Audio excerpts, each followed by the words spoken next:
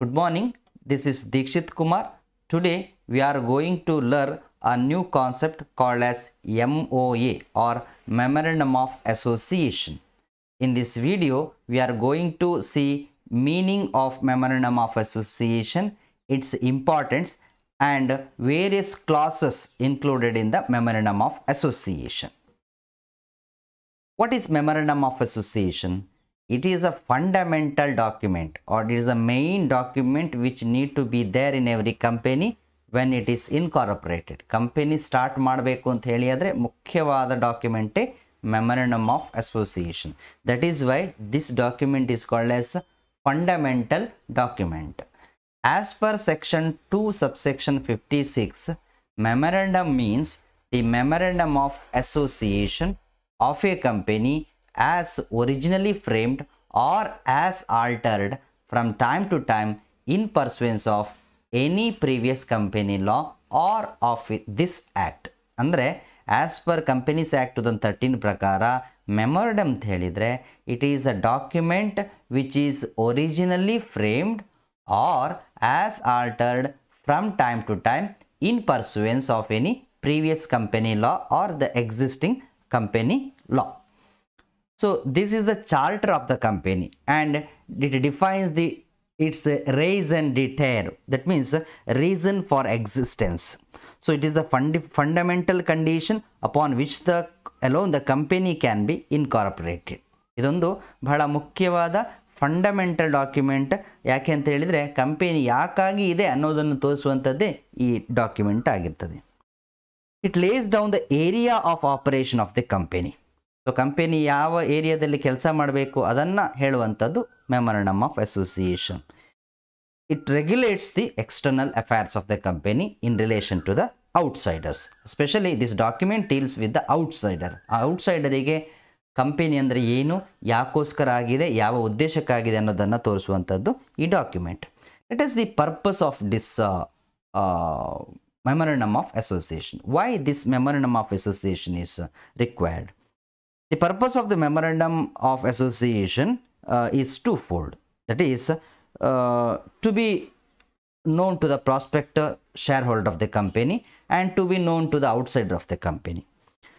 The prospective shareholder shall know the field in or the purpose for which their money is going to be used by the company and what risk they are undertaking in making investment. ಅಂದರೆ share holders ಅವರ ಹಣವನ್ನು ಯಾವ ಉದ್ದೇಶಕ್ಕೆ ಬಳಸ್ತಾ ಇದ್ದಾರೆ ಮತ್ತು ಅದರಲ್ಲಿ ಯಾವ ರಿಸ್ಕ್ಗಳಿದೆ ಮತ್ತು ಆ ಇನ್ವೆಸ್ಟ್ಮೆಂಟಿಂದ ಏನೆಲ್ಲ ಬರುತ್ತೆ ಈ ಇನ್ಫಾರ್ಮೇಷನ್ ಮೆಮೊರಂಡಮ್ ಆಫ್ ಅಸೋಸಿಯೇಷನ್ ನೋಡಿದಾಗ ಗೊತ್ತಾಗಬೇಕು. ಇದು ಒಂದು ಉದ್ದೇಶ ಆಗಿದ್ದರೆ the second purpose is to the outsider dealing with the company shall know with the certainty as to what the object of the company are and whether the contractual relation into which they are contemplating to enter with the company is within the object of the company. ಅಂದರೆ creditors ಅಥವಾ outsiders ಯಾರು ಈ ಕಂಪನಿಗೆ ಸಂಬಂಧಪಟ್ಟವರು ನೋಡುವಾಗ ಈ company ಯಾಕೋಸ್ಕರ ಇದೆ, whether the company is going according to the object R not,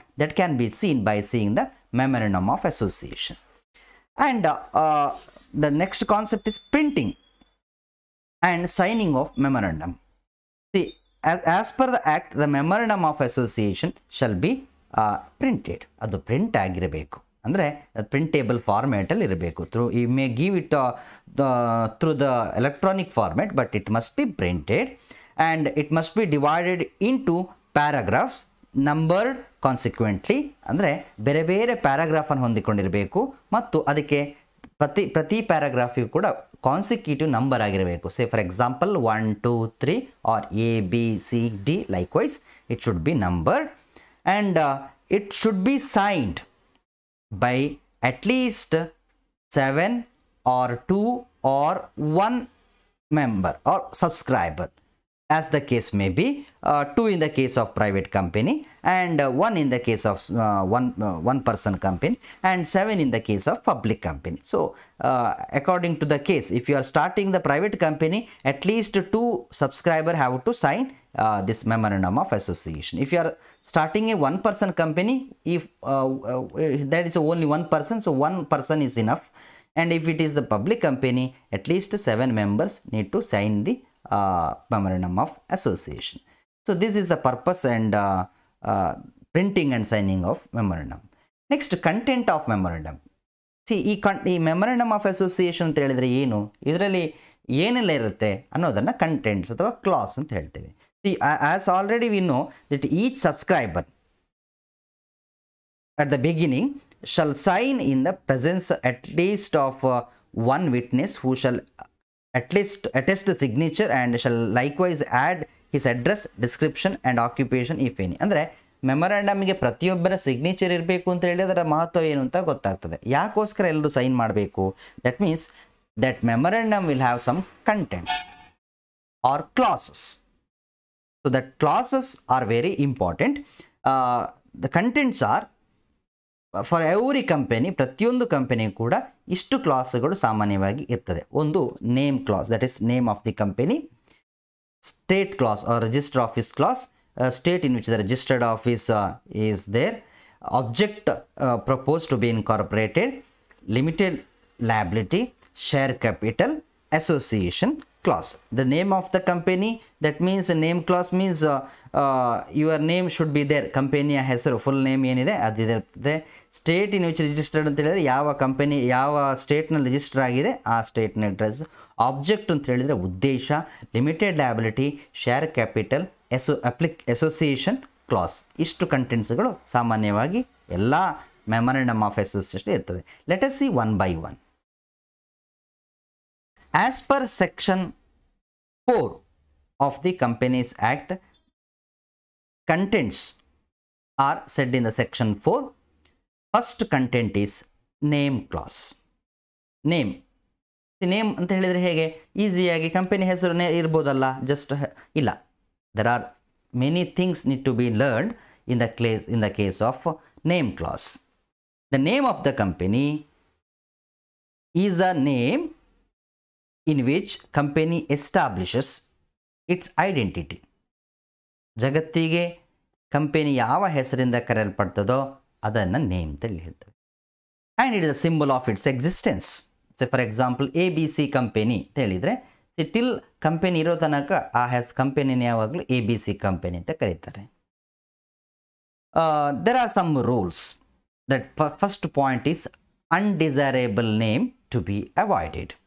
ಅಂದರೆ A company cannot be registered by a name which is in the opinion of the central government is undesirable. ಯಾವುದೋ ಒಂದು ಹೆಸರು central ಗೌರ್ಮೆಂಟಿಗೆ ಈ ಹೆಸರು ಸರಿ ಇಲ್ಲ ಅಂತ ಅನಿಸಿದರೆ ಆ ಹೆಸರನ್ನು ಕಂಪನಿ ಇಡೋ ಹಾಗಿಲ್ಲ. Broadly speaking, A name is undesirable in the case of number 1 identical name. Identical ಅಂತ ಹೇಳಿದರೆ ಆಲ್ರೆಡಿ ಒಂದು ಇರುವ ಕಂಪನಿ ಇರುವ ಹೆಸರು ಕೊಟ್ಟಿದ್ರೆ, ಸೇ ಫಾರ್ ಎಕ್ಸಾಂಪಲ್ ಆಲ್ರೆಡಿ ಒಂದು ABC ಕಂಪನಿ ಅಂತಿದೆ, again you cannot take the name of ABC company. ಯಾಕಂತ ಹೇಳಿದರೆ ಆ ಹೆಸರನ್ನು ಈಗ ಆಲ್ರೆಡಿ ಒಂದು ಸಲ ಕೊಟ್ಟಾಗಿದೆ. ಸೊ ಅದನ್ನು ಐಡೆಂಟಿಕಲ್ ನೇಮ್ ಅಂತ ಹೇಳ್ತಾರೆ. Identical with R resembles to nearly the name of Dhan existing company R LLP, limited liability partnership. So already ಇರುವ ಕಂಪನಿ ಆಗಿರಲಿ ಅಥವಾ ಲಿಮಿಟೆಡ್ ಲಯಬಿಲಿಟಿ ಪಾರ್ಟ್ನರ್ಶಿಪ್ನ ಹೆಸರಲ್ಲಿ ಒಂದು ಹೆಸರಿದ್ದರೆ ಆ ಹೆಸರನ್ನು ಇಡೋ ಹಾಗಿಲ್ಲ. The second point is misleading. That is suggesting that company is connected with are having the ಪ್ಯಾಟ್ರನೇಜ್ of central government or any state government or any local authority, corporation, body constituted by the central government or any state government under any law for the time being in force. ಅಂದರೆ say for example Karnataka government company, government of India company ಅಂತ ಹೆಸರನ್ನು ಇಡೋ ಹಾಗಿಲ್ಲ. If it is related to the ಅಥವಾ ಗೌರ್ಮೆಂಟಿಗೆ ಹೊಂದಿಕೊಂಡಿದೆ ಅನ್ನೋ ರೀತಿಯಲ್ಲಿ ಯಾವುದೇ ಹೆಸರನ್ನು ಇಡೋ ಹಾಗಿಲ್ಲ. ದಟ್ ಈಸ್ ಮಿಸ್ಲೀಡಿಂಗ್ ಅಂತ ಹೇಳ್ತೇವೆ. Next, word limited. ಯಾವುದೇ ಕಂಪನಿ ಸ್ಟಾರ್ಟ್ ಮಾಡುವಾಗ ಆ ಕಂಪನಿಗೆ ಹೆಸರು ಏನೇ ಇಡ್ಬೋದು, ಅದರ ಜೊತೆಗೆ ಪ್ರೈವೇಟ್ ಕಂಪನಿ ಆಗಿದ್ದರೆ ಒಂದು ಥರ, ಪಬ್ಲಿಕ್ ಕಂಪನಿ ಆಗಿದ್ದರೆ ಒಂದು ಥರ, ಮತ್ತು 1 ಪರ್ಸನ್ ಕಂಪನಿ ಆಗಿದ್ದರೆ ಮತ್ತೊಂದು ಥರ ಹೆಸರನ್ನು ಇಡಬೇಕಾಗ್ತದೆ. Limited, private limited R 1 person company as the last word or words of the ನೇಮ್ನ ಒಟ್ಟಿಗೆ. ಸಪೋಸ್ ಪ್ರೈವೇಟ್ ಲಿಮಿಟೆಡ್ ಕಂಪನಿ ಆಗಿದ್ದರೆ ABC private limited company, public company ಆಗಿದ್ದರೆ ABC limited company. If it is A 1 person company, ABC company ಬ್ರ್ಯಾಕೆಟ್ನಲ್ಲಿ 1 person company ಅನ್ನೋದನ್ನು mention ಮಾಡಿರಬೇಕು. The memorandum shawl state the name of the company with the limited as the last word of the name in the case of public limited company, and with the private limited as the last word of the name in the case of private limited company, and in bracket 1 person company if it is a 1 person company. Next, prohibition of use of certain names. ಕೆಲವೊಂದು ಹೆಸರನ್ನು use ಮಾಡೋ ಹಾಗಿಲ್ಲ. ಯಾವುದೆಲ್ಲ? The emblems, the names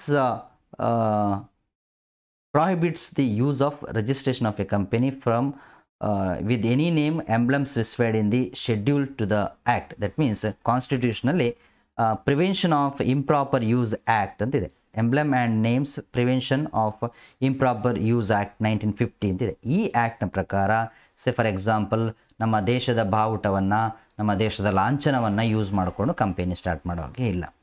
the schedule specifies ಅಮಂಗ್ಸ್ಟ್ others the following items like the names, emblem, official seal of the United Nations Organization, World Health Organization, the United Nations Educational, Scientific and Cultural Organization, Indian national flag, the name, emblem or official seal of the central government and state government, the name, emblem or official seal of the President of India or governor of any state. So ಇಷ್ಟು ಹೆಸರುಗಳನ್ನು as per the prevention of improper use act 1950 ಪ್ರಕಾರ ಯಾರು use ಮಾಡೋ ಹಾಗಿಲ್ಲ.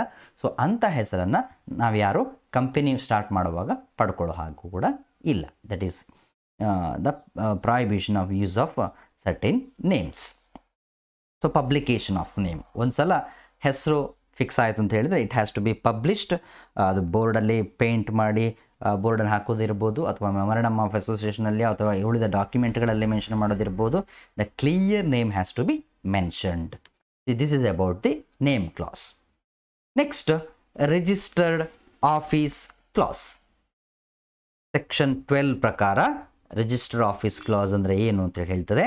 Section 12, A company shall on or from the 15th day of its incorporation and at all times thereafter have a registered office capable of receiving and acknowledging all communications and notices as may be addressed to it. Company incorporation ಆದ ಮೇಲೆ 15 ದಿನದ ಒಳಗಡೆ registered ಆಫೀಸನ್ನು ಹೊಂದಿರಬೇಕು. ಅಂದರೆ it is capable of receiving and ಎಕ್ನಾಲೇಜಿಂಗ್ all communications. ಈಗ register of ಕಂಪನೀಸಿಗೆ document ಕಳಿಸಿರ್ತೀರಿ, ಯಾವ ಅಡ್ರೆಸ್ಸಿಗೆ communication ಮಾಡಬೇಕು? Security exchange board of India. ಯಾವ ಅಡ್ರೆಸ್ ಜೊತೆಗೆ ನಿಮ್ಮ ಕಂಪನಿ ಕಮ್ಯುನಿಕೇಟ್ ಮಾಡ್ಕೊಳ್ಬೇಕು? ಅದನ್ನು ರಿಜಿಸ್ಟರ್ ಆಫೀಸ್ ಅಡ್ರೆಸ್ ಅಥವಾ ಕರೆಸ್ಪಾಂಡೆಂಟ್ ಅಡ್ರೆಸ್ ಅಂತ ಹೇಳ್ತೇವೆ. ಅದನ್ನು it must be registered of before the 15th day of incorporation. That is 15th day ಅಂತ ಹೇಳಿದರೆ ಯಾವ ಇನ್ಕಾರ್ಪೊರೇಷನ್ ಆಗ್ತದೆ ಅದ ನಂತರ 15 ದಿನದ ಒಳಗಾಗಿ. The company shall furnish to the registrar verification of it's registered office within A period of 30 days. 30 ದಿನದ ಒಳಗಾಗಿ ಈ ರಿಜಿಸ್ಟರ್ಡ್ ಆಫೀಸ್ ಅಡ್ರೆಸ್ಸನ್ನು ರಿಜಿಸ್ಟರ್ ಆಫ್ ಕಂಪನೀಸಿಗೆ ಕಳಿಸಬೇಕು. Of it's incorporation in such manner as may be ಪ್ರೆಸ್ಕ್ರೈಬ್ಡ್. 15 ದಿನದ ಒಳಗಾಗಿ ರಿಜಿಸ್ಟರ್ ಆಫೀಸರ್ ಎಲ್ಲಿ ಅಂತ ಹೇಳಿ final ಮಾಡಬೇಕು. ಆಮೇಲೆ 30 ದಿನದ ಒಳಗಾಗಿ it must be communicated to the register of companies. The situation of the register of the company determines it's ಡೊಮಿಸಿಲ್. ಸಾಮಾನ್ಯವಾಗಿ ಏನು ಮಾಡ್ತಾರೆ ಅಂತ ಹೇಳಿದರೆ, this company is registered in the state of Karnataka, in the state of Tamil Nadu, in the state of Kerala, ಹಾಗೆ ಸ್ಟೇಟನ್ನು ಕೊಟ್ಟಿರ್ತಾರೆ. Next content is objects clause. Objects of a company shall be clearly set forth in the Memorandum of Association. A company, being an artificial legal person, can operate only in the areas that are set or laid down under the object. Objects ಅಲ್ಲಿ ಏನೆಲ್ಲ ಹೇಳಿದೆಯೋ ಅದರ ಪ್ರಕಾರ ಮಾತ್ರ company ಕೆಲಸ ಮಾಡಬಹುದು. And such other areas which are necessary for the furtherance of its objects. So ಆಬ್ಜೆಕ್ಟ್ಸನ್ನು fulfil ಮಾಡಲಿಕ್ಕೆ ಯಾವ area ತನಕ ಹೋಗ್ಬೋದು ಅಷ್ಟು ಕೆಲಸವನ್ನು ಆ ಕಂಪನಿ ಮಾಡ್ಬೋದು as per the memorandum of association. The purpose of this object class, ಈ ಆಬ್ಜೆಕ್ಟ್ ಕ್ಲಾಸ್ ಯಾಕಿರ್ತದೆ ಅಂತ ಹೇಳಿದರೆ, it is to enable the subscriber to the memorandum to know the uses to which their money may be put. Subscriber ಅಥವಾ share ಹೋಲ್ಡರಿಗೆ ಅವರ ಹಣವನ್ನು ಹಾಕಿದಾಗ ಕಂಪನಿಯಲ್ಲಿ ಯಾಕೋಸ್ಕರ ಹಣವನ್ನು ಹಾಕಿದ್ದೇವೆ, ಯಾವ ಉದ್ದೇಶಕ್ಕೋಸ್ಕರ ನಾವು ಹಣವನ್ನು ಹಾಕಿದ್ದೇವೆ ಅದನ್ನು ತಿಳ್ಕೊಳ್ಳಾಗ್ತದೆ ಇದರಿಂದ. To enable the creditors and persons dealing with the company to know what it's permitted range of enterprises R activities is. Creators ಅಥವಾ ಉಳಿದಂಥ ಕಂಪನಿಗೆ ಸಂಬಂಧಪಟ್ಟ ವ್ಯಕ್ತಿಗಳು ಈ ಕಂಪನಿ ನೋಡಿದಾಗ ಈ ಕಂಪನಿ ಯಾಕೋಸ್ಕರ ಇದೆ ಮತ್ತು ಎಷ್ಟು ಕೆಲಸವನ್ನು ಮಾಡ್ಬೋದು, ಸೊ ಅದನ್ನು ಮೆಮೊರಂಡಮ್ ನೋಡಿದ ತಕ್ಷಣ ಗೊತ್ತಾಗಬೇಕು. ಅದಕ್ಕೋಸ್ಕರ ಆಬ್ಜೆಕ್ಟ್ ಕ್ಲಾಸ್ ಇರ್ತದೆ. The power specified in the memorandum must not be constructed strictly. The company may do anything which is fairly incidental to these powers. Anything reasonably incidental to the attainment of or pursuit of any of the express objects of the company will, unless expressly prohibited, be within the implied powers of the company. ಅಂದರೆ ಆಬ್ಜೆಕ್ಟ್ಸ್ಗಳನ್ನು ಏನು ಹೇಳಿರ್ತದೆ ಆ ಆಬ್ಜೆಕ್ಟನ್ನು fulfil ಮಾಡೋದಕ್ಕೋಸ್ಕರ company limited area ತನಕ ಹೋಗ್ಬೋದು. As it said in the memorandum object class. So objects ಯಾವಾಗಲೂ broad ಆಗಿರ್ತದೆ, ಅಂದರೆ company long ಟರ್ಮಲ್ಲಿ ಯಾಕೋಸ್ಕರ ಇರ್ತದೆ ಅನ್ನೋದನ್ನು ಆಬ್ಜೆಕ್ಟ್ ಕ್ಲಾಸಲ್ಲಿ ಹೇಳ್ತಾರೆ. And the end of this video we are going to C the practical how the object clause is, and as well as we are going to see the blank format, how the memorandum of association is, that is we are going to see at the end. Next, capital clause. The memorandum of the company having a share capital shall state the amount of the share capital with which the company is to be registered and the division thereof into shares of a fixed amount. The capital in which the company is registered called registered or authorized or nominal capital. A company cannot issue more than or more shares than authorized for the time being in the memorandum. Memorandum ಅಲ್ಲಿ ಎಷ್ಟಿದೆಯೋ ಅಷ್ಟೇ ಕ್ಯಾಪಿಟಲನ್ನು rice ಮಾಡ್ಬೋದು. The shares issued by a company can only be equity shares or preference shares. ಸಾಮಾನ್ಯವಾಗಿ ಎರಡೇ ಟೈಪ್ನ ಶೇರನ್ನು issue ಮಾಡಲಿಕ್ಕಾಗೋದು. Further the equity share capital may be with the voting rights R with the differential right as to dividends R voting R otherwise. So A private company which is not A subsidiary of A public company May issue shares any kind and with the disproportionate rights. So this is about the capital clause. The next clause is a liability clause.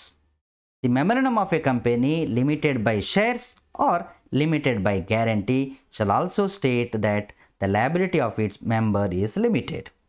ಎರಡು type liability of shares ಇರ್ಬೋದು, limited by shares ಇರ್ಬೋದು ಅಥವಾ limited by guarantee ಇರ್ಬೋದು. ಎರಡೂ ಟೈಪ್ನ company ಕೂಡ ಅದನ್ನು mention ಮಾಡಬೇಕು. ಏನು ಅಂತ, that the liability of it's member is limited. This means that the members can only be called upon two pay to the company at any time the uncalled or unpaid amount on shares held by them or up to the maximum of the amount which they have guaranteed.